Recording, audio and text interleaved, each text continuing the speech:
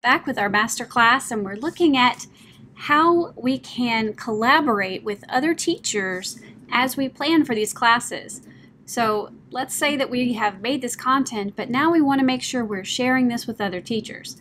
Let's go to Manage Class. You do not want to share class.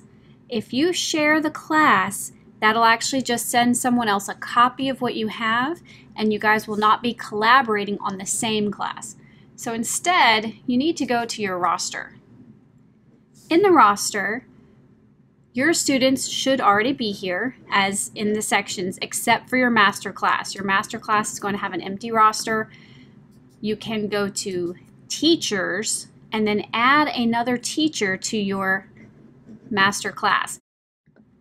So the purpose of this is to add a teacher for you to collaborate with. That way you can share your content, you guys can do the content together. Now I'm going to add another teacher from Dallas ISD.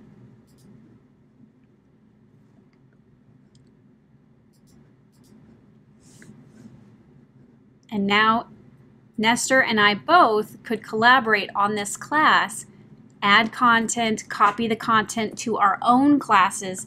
That way we can share. So again, you do not want to share the class that sends a copy. You'll want to actually edit the roster and add teachers. This is also where you'll be able to see parents of your classes. Your students will be listed in your other classes. And here you go. So the other things we wanted to tell you about this class is when you go to Manage Class, you have a few other things you can look at. Later on, if you want to get advanced, you can edit badges and assign badges to students using that kind of gamification or that way to challenge them or provide rewards. You can edit your theme, such as the different colors that you use. You can view the page as a student. This is great because it does take away a little bit more of the distraction. You don't see the editing. You can see whether or not the entire image shows, that kind of thing. And you can see their focus mode. So let's look at what focus mode does. If I have several content blocks for them to go through, we'll say that that's content block 2. Let's put on another one. We'll add content block 3. Put this one at the bottom of the page, and so on. There are different blocks for them to move through. If they are, as a student, they can look at focus mode, and focus will allow them to look at one thing at a time and then go to the next block. This is great for students who struggle with looking at everything on the screen and get distracted. It'll take them through each of the blocks one by one. It does go down the column first and then down another column. Also, if you would like to change the look of that, you can go to your Manage Page, Page Settings, Layout. There are some other things you can do here. We're going to go to Page Layout, and this is where you can choose to put everything in one column if you like. Now I don't have to worry about columns. There's just one thing at a time for my students to look at. This helps with focus as well. Another thing in the Manage Class menu, viewing analytics, you can actually see how many times your students access the course.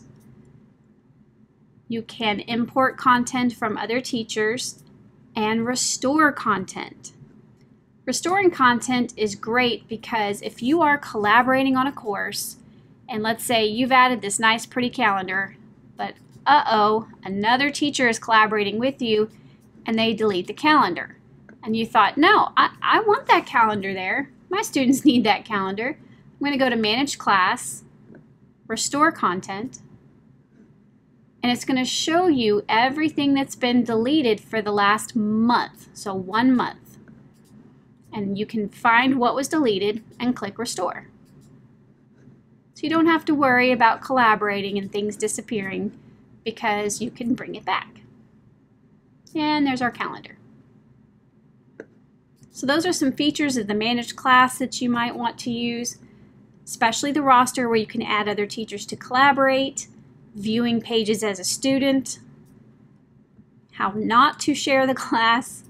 You can view analytics to see how often students access, and restoring content if something is accidentally deleted. Make sure that you have made your class active, not the master class, but the ones that the students are actually in, so that they can view the content that you've created. We're going to go over a few other tips and tricks in another video, but thank you for watching.